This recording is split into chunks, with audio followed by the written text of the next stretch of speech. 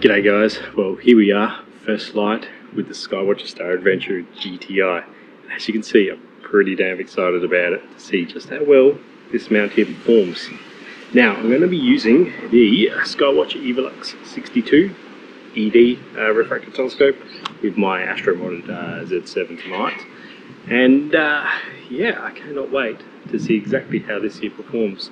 I don't know what I'm going to image yet, so while I wait for it to get a bit darker, I think I'm going to go start planning exactly what I'm going to be imaging tonight and how I'm going to be doing it. Alright, well, I'll report back to you as soon as it gets a bit darker.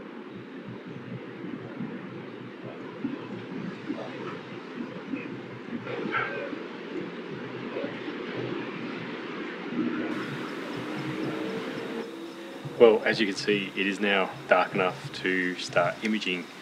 So while I was waiting for the sun to go down and the moon to go out, I decided to try something a little bit different, and that was disassemble my twin RASs. So I hope you guys appreciate the effort I've gone to here.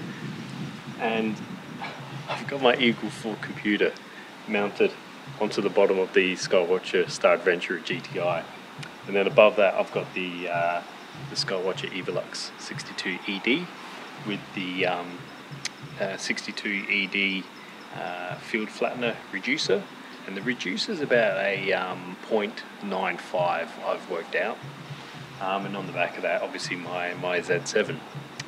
Now the reason for this is because I wanted to try and see if we could use this little GTI mount pretty much like a big mount, you know. So what we're going to do, and what I have been doing, is I've got it all communicating through the mount via Nina and the SynScan Windows app.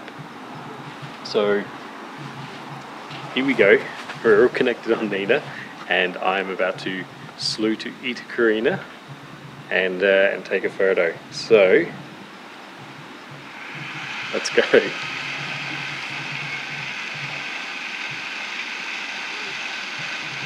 I mean, how good is this little mount? Essentially, it's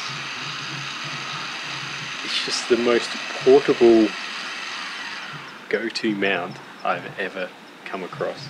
And the fact that you can image with a setup like this, I mean, I don't have my guide scope on, but with a real lightweight guide scope, I'd say you should be able to incorporate that. And the fact that I'm using an Eagle 4 computer with this as well, and there's no power going to the mount, I'm only running off of AA batteries. So this is blown my mind, and as you can see, I'm having a lot of fun here tonight. This is the first night of this setup, so I'm not expecting it to go perfectly well because I still need to get familiar with it. But it's so good, and we sent it in on Eta, so I'm going to shoot some images and see how they turn out.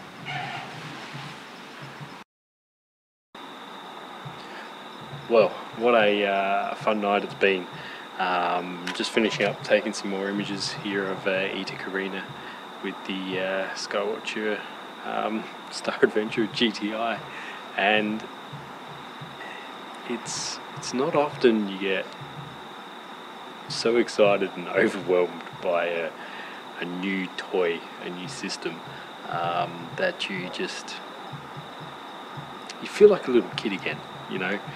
And that's what I love about astrophotography, and that's what I really enjoy with this mount. It's so cool, it's so different, it's so portable, and I can see a lot of people getting into astrophotography probably using this mount. And also I could probably see a lot of experienced astrophotographers going out there and buying this mount because it might fit that area that they've always wanted to have, a real portable sort of system. Yeah, I can't believe this is this is it. Alright, as you can see, I'm getting a bit tongue twisted, and probably because I'm just so excited, and I've been just having a ball with this little mount here. But I am going to pack it up. The moon is shining quite heavily above us. It is a full moon, so I'm not going to go too extensive in imaging tonight, but it's great to see that the mount can be connected up to some computer software and be controlled with software like Nina. So yeah, that's pretty cool. I guess the next step would be putting a guide scope up to it and using the guiding aspect, but that will be for a different night, because this mount here does need to get packed up, go back to Skywatcher Australia. So a big thank you to Skywatcher Australia for letting me review and then use this mount for a couple of nights, well, one night.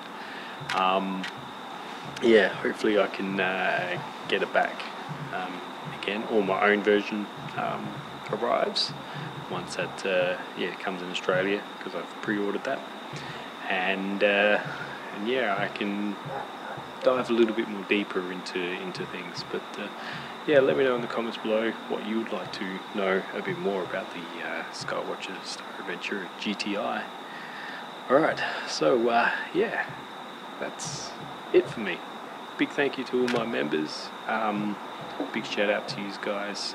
Without your support, this channel probably wouldn't be going in the direction it is.